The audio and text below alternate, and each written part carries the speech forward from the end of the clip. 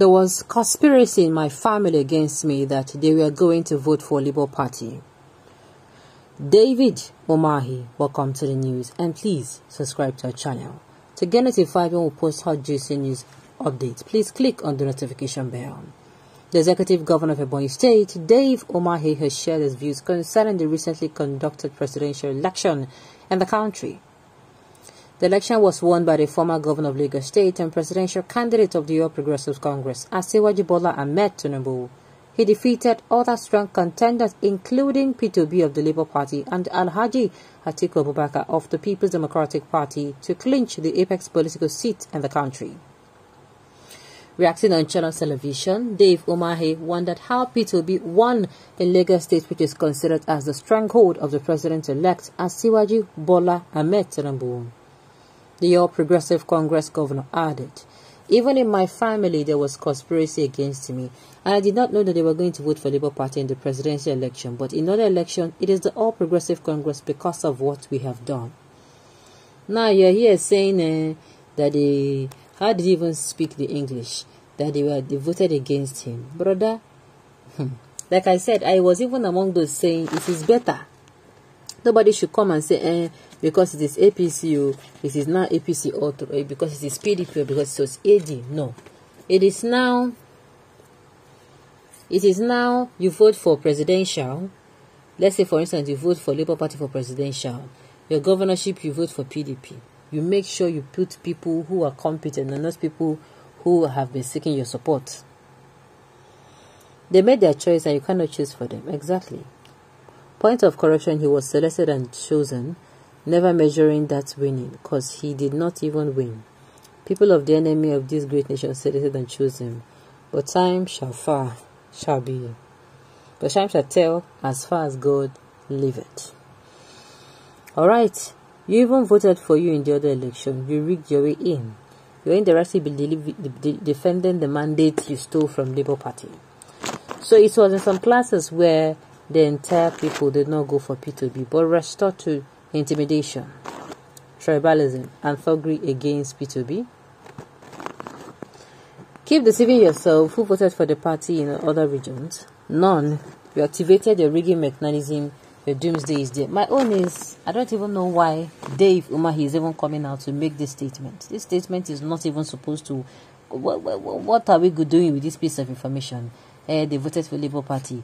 They did not. They voted for Labour Party. They did not vote for him. Is that? Are we interested in that? So it was in some cases where the entire people did not vote for P2B, but resorted to intimidation, tribalism, and thuggery against P2B. Keep deceiving yourself. Who voted for your party in the other elections? None. You activated your rigging mechanism. Your doomsday day is near. Okay.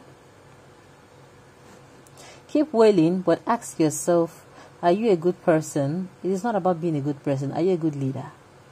The people who are a good person, but they're not a good leader. It shows that the All Progressive Congress has lost credibility in Nigeria and should be discarded by every reasonable person in Nigeria. If your house rejects you, then you are not good enough. APC government is actually not good enough. And sincerely, it is true. I didn't think it like that. Dave Umahi should not forget that it was the People's Democratic Party that made him what he is today, not the All Progressive Congress. Alright. David Umahi should not forget that it is the PDP that made him. Of course, now, we all know that in 2020, Dave Umahi of the People's Democratic Party cross-carpeted to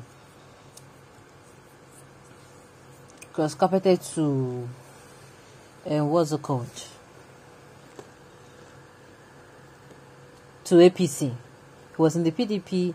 He stayed there. He did the 2020 election in 2020. And when it was time to, sincerely,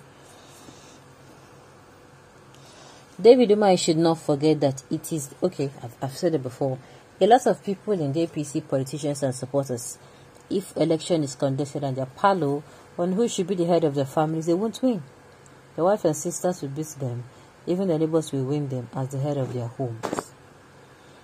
I wanted to correct this narrative that Lagos is a stronghold of Tinubu. How?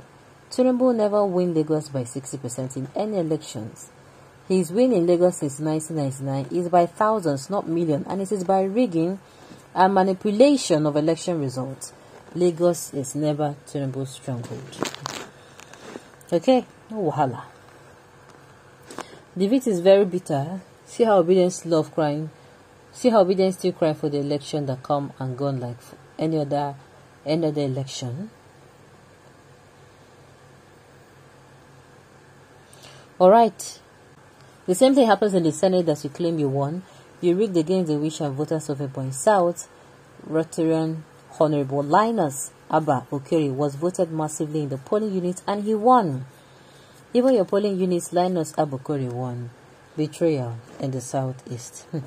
Alright, on this note, you've come to the end of the news. We say thank you for tuning in to listen. Until I come your way next time, enjoy the rest of your day.